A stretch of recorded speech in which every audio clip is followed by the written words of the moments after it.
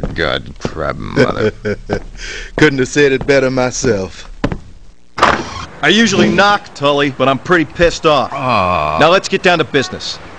I want you to know this is not a formal investigation. No charge has been filed against you. And I want to know why you aren't talking to the officer in charge of evidence on the date the heroin was lost. Oh, we are, but we've kept it quiet. My assistant, Mr. Lister, and I have agreed that we shouldn't needlessly tarnish the man's reputation. What? What about my reputation? That mob out there knows more than I do about all this. Yes, that is strange. I gave strict orders to keep this whole matter hush-hush. I can't imagine how it was leaked. Gee, I wonder. So all in all, you have to agree it wasn't so bad. Hell, after Lister, the DA looks like our best friend. Don't let that smooth talker fool you. When you least expect it, he'll ask for our suspension. Hey, Calloway, in my office, pronto. Pronto, eh? Been practicing your Spanish, Captain? Nice. Real nice. That's the thanks I get for trying to save your ass? How's that? You heard that the witness to Big Head's killing of Rapaz is too scared to come into us, right? Right. So what? So he just called again. Says he'll meet with one cop, alone, at midnight, 8th Pier on Fulton. Says he'll even let us tape a statement. You're in a lot of hot water, so I figure maybe you might want to be the one who meets the guy. This could be the lead we're looking for, and I think you could make this information work for you. You're right about that. Thanks, Captain. Thanks a lot. So, you don't think the cop nailed Rapaz? No. It's not his style. He's a by-the-book cop. So, we are forced to admit, however reluctantly, that it looks like Ciancini is responsible. Well, we both know how much he envied you for having Rapaz on your payroll. I am also hard-pressed to explain the apparent disappearance of Walter. Only Ciancini would have enough cash to bribe Walter away from me. Louis, Chris, come here. Yeah, boss. What do you want? Take Joey, David, and Frankie over to Ciancini's restaurant and blast the hell out of every Ciancini within 10 miles of the place. It's almost midnight, so they'll be closing up the place in just a few minutes. So you want we should go over there? Right now? No, you friggin' morons! I want you to go tomorrow during the lunch hour rush. Now get the hell out of here! That don't seem too smart, going during lunch hour. Hey, he didn't get to be the boss by being stupid. So let's just do like he says. Midnight has struck, but Henry Jew has yet to see another soul on the 8th Pier. I must be crazy thinking I could strike a deal with these cops.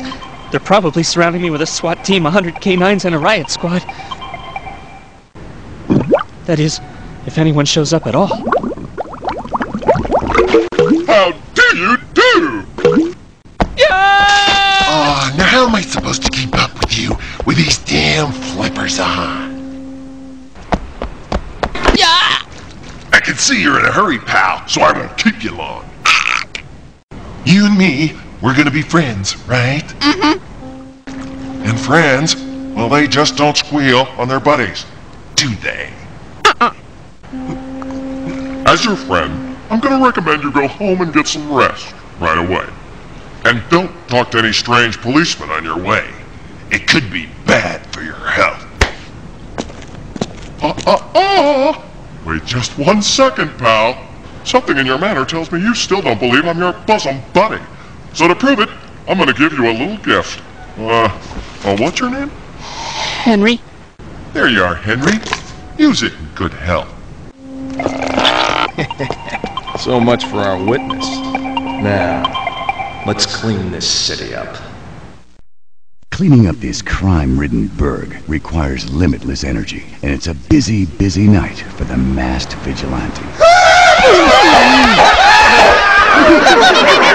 It's a night of vengeance, a night of mayhem, a night of terror. A night of good, clean fun. It's also a night that takes its toll on Lieutenant Calloway. Man, oh man. I should cut down on this crap. Damn it, Lieutenant. You gotta get back home. What the hell are you talking about? I tried to reach you at home, tell you to call in sick, but I missed you. If the captain thinks you're sick, he might let the whole thing slide. But if he sees you coming in this late, he'll blow a gasket. Look, Lionel, the fact is, I'm feeling pretty beat. So let's just go up and have a word with the old boy. The old boy is going to save you the trouble of coming up to see him. Oh, hi, Captain. I got a call this morning from that witness you were supposed to meet last night. He's scared half to death. Says he won't talk to anybody. Says he's leaving town. What did you say to him, Calloway? How could you have followed this up again? Captain, the mook never showed up last night. I was there for hours, and he never showed up. My guess is he just got cold feet. Is that your guess, Calloway? Well, that isn't my guess. Would you like to hear my guess? My guess is that somebody doesn't want our boy to talk to us. My guess is that the same somebody scared the piss out of him with threats so that he wouldn't talk. And my final guess is that this somebody has got to be Big Head himself. Sounds good. But as you say, all guesses. That's right. Only guesses. Which is why I'm assigning you to form a new task force to hunt down Big Head and get a few answers. Are you out of your skull? Do you remember how many men got killed the last time we encountered that guy? Your concern for our men is touchy, but I doubt that's the real reason you don't want to go up against Big Head again. I think the truth is you're afraid of him. Not afraid for your men, just plain chicken. You're wrong there, fat boy.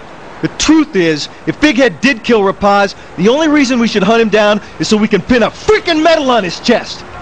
And I'll tell you something, Captain. You try and go after Big Head, they won't be able to scrape enough of you off the street to soil a diaper. Easy, man. Take it easy. Get your friggin' hands off of me, you brown-nosing flunky! What? That's it, mister! Get your ass home on the double, and I'm docking you a day's pay as well! Stuff it, Tubby. Afraid. What a laugh. That fat pig would have a heart attack, to hear the truth. At least a dozen hostages. Say,